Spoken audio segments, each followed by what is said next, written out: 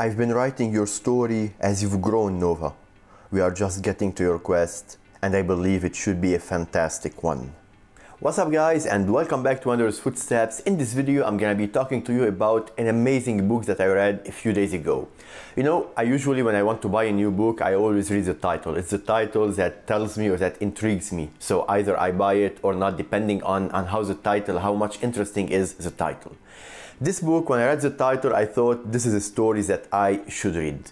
Nova's quest for the Enchanted Chalice. Like when you read this title, you always have all these questions in your mind. What is this quest all about? Who or what is Nova, the Enchanted Chalice? Lots of questions, and I can assure you the answers are more than fulfilling. So before I dive into the story in itself, I would like to talk a little bit about the author Marsha Irving. Because the more I read about her, the more I wanted to read her book and the story she wrote. Actually, Marsha is a person, in my opinion, who knew how to seize the opportunity in life, who knew how to understand life's messages and life's signs. Basically, she always wanted to be a writer, but she kept postponing it for a long time and for many years, as all of us do in our lives. Whenever we have dreams, we keep postponing them. Until the COVID-19 pandemic arrived and she got sick and there was the lockdown. So in all this time, in all this year, she thought, why not make the most out of this time in order to write her story? She understood that every day is a gift, that today, this present time is a gift and we might not have it tomorrow. So if I don't start today, when am I gonna start?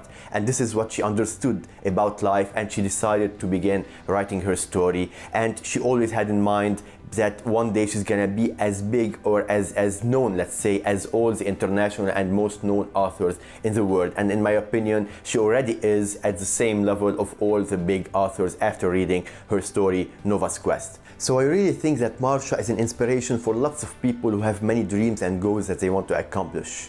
This is how she began planning, and she began writing, and she saw her characters one after the other coming to life, and she saw her story as one living entity, as she describes it.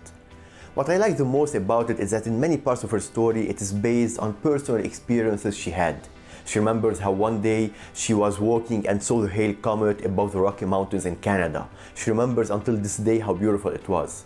And also she has a memory of when she was walking one day with her uncle in Scotland, and he told her that in a specific location he saw a moonbow one night, and he told her how beautiful and amazing it was. These two moments are very precious for her, and this is why she decided to include them and to make place for them in her story, Nova's Quest. So back to the story in itself. Honestly, I did not know how to begin to talk about it because it touched me a lot. But I'm gonna begin by saying the following.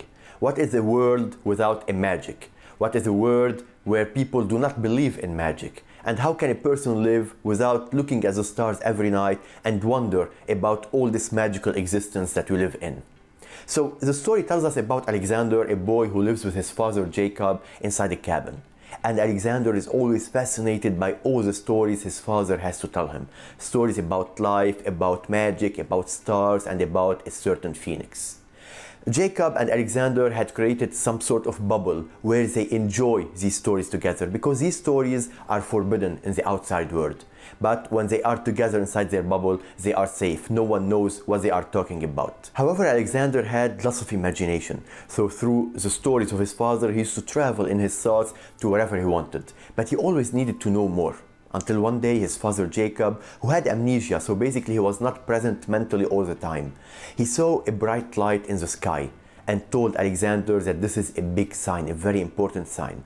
Could it be the sign he was waiting for a long time? Could it be the phoenix he was talking about for many years?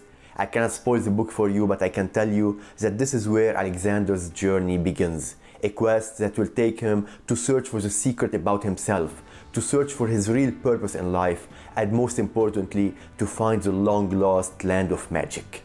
So guys, this book has lots of important life lessons for every and each reader. It is very well written, and when I was reading it, it was like reading a very beautiful poem called Nova's Quest. A poem that teaches us that every person on earth has a purpose. That teaches us also that magic does exist. We should only believe in it. It also teaches us that we should always follow our path, because only there we will find our treasure. And to believe that nothing happens by accident in life. And most importantly, to dream. But dream about what? Dream about life, about stars, about this existence, and to keep all these beautiful stories alive.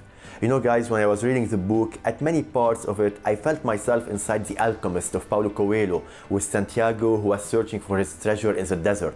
I also felt myself inside The Man Who Wanted to Be Happy by Laurent Gounel, with the tourist in Bali who was searching for his purpose in life. So just to tell you that this book is at the same level of all the big books, let's say, I read for all the amazing and long-known authors. When I first got it, I knew from the title that's gonna be an amazing story, but it surely exceeded my expectations. The old ways were back in a time long before we were born, when all creatures were in tune with the world around them. You now rely so heavily on sight, taste, touch, sound, and smell. But there are more than just those five senses. You are capable of so much more. So I highly recommend this book if you really want to travel into a magical world, if you want to expand your mind to new horizons, or just to go on a beautiful and brilliant journey. I myself am sure gonna be following Marsha Irving for all her future books. So Nova's Quest is available on many platforms online, on Amazon, on Goodreads. You can find all the links in the description below, and also make sure to follow Marsha Irving on her Instagram account, where she publishes all her new books and talks about everything that's all her future plans. Let's say I'm gonna be posting her Instagram account also in the description below.